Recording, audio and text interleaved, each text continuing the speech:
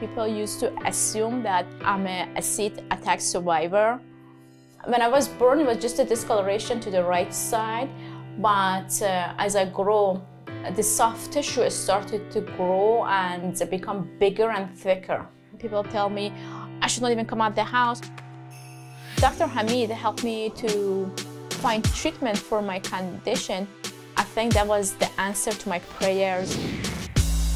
So today I'm doing a professional photo shooting for vascular birthmarks awareness. This is the first time I'm doing this. I'm very excited about it. I was born with a Sturge Weber syndrome. So Sturge Weber syndrome is when there is a porphyrin stain or hemangioma on the face, eye, and also brain involvement.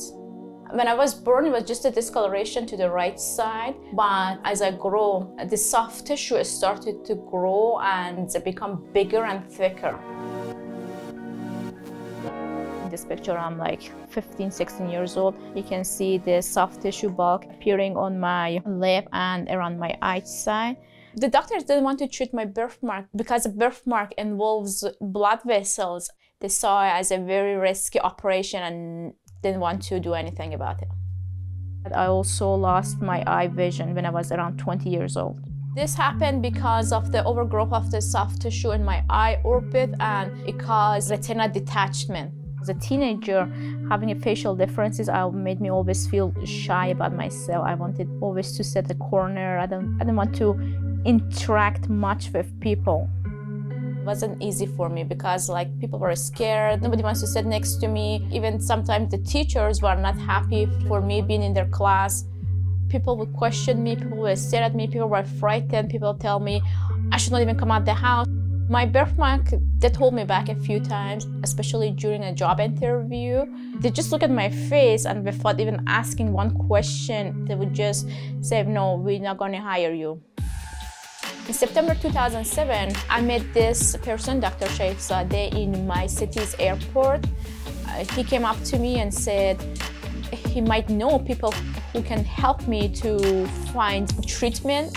And then I was introduced to Dr. Hamid Adib, who helped me to come to the US and get treatment. He reached out to all his connections until I was able to find my surgeon, and he sponsored my travel expenses to US. In order to treat my birthmark, doctor had to move the soft tissue bulk from my face gradually, and then we did skin grafts, several different sessions over my face.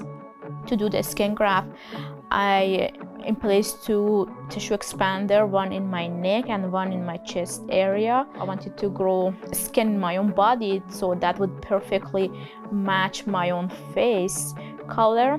I had the tissue expanders for 8 weeks, and that was the time that I experienced the most pain in my life.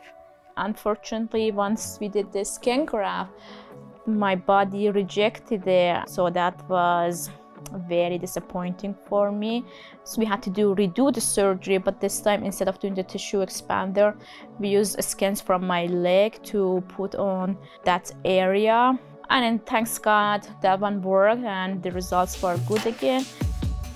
So far I had 25 surgeries. Hi, good morning, how are you? Good morning, fine, how are you? I'm good too, thank you. Long time no see, since yesterday. Yes, I know.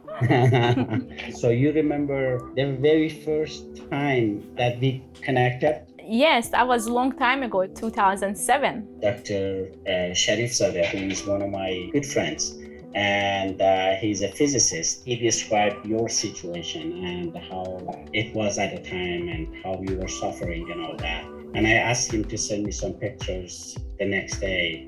I wrote you an email and I was ready to go. I was very, very impressed. Even from the first letter, I felt that you were a different person from anybody else that I ever met, anybody else that promised me that they're going to do something, but they never did anything. I think the main credit has to go to yourself as one that always kept up with this. You never ever stopped trying. Your determination and your dedication was there right from the beginning. There was some bad thoughts in my head. With all these supports and everything that I received during that time, I was able to go through that difficult time and pass it, and now see the good results out of it. I never forget that you even offer that if I need a skin to do the skin graft again, you can donate some skin. And we made that joke again that, okay, I'm gonna have some male parts on my face. Learning about your experience and the hardships you went through, every single, the step that you went through, I think it will help many others. Thank you so much for everything you did for me. You're still doing it. Hope you have a wonderful day, and I'll be talking to you soon. Today I'm doing a professional photo shooting. This is the first time I'm doing this. I'm very excited about it. I think I'm going to help someone, I don't know, somewhere in the world that doesn't know about this, maybe be able to find the right treatment option and get the treatment they need. Nice to meet you. Nice to meet you. How are you? I'm good, thank you. How about you? I'm good. It's good to finally meet you. The same here, thank you. Yeah. Is it your first time doing professional photos? Yes, this is my first time doing this. Let's get to it. Looks like a razor. I love them, thank you. The photo shoot today I think was pretty amazing. I really like this session. If you're beautiful inside, you can project that beauty to your outside too.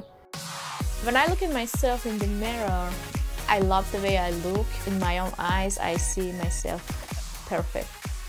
Because I know how much time, how much dedication from my doctors and everybody else was put toward this to make this happen, and this, for me, this is the best outcome.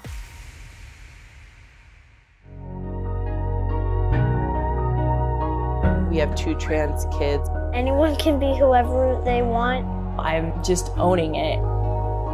Our family is seen to be very unconventional.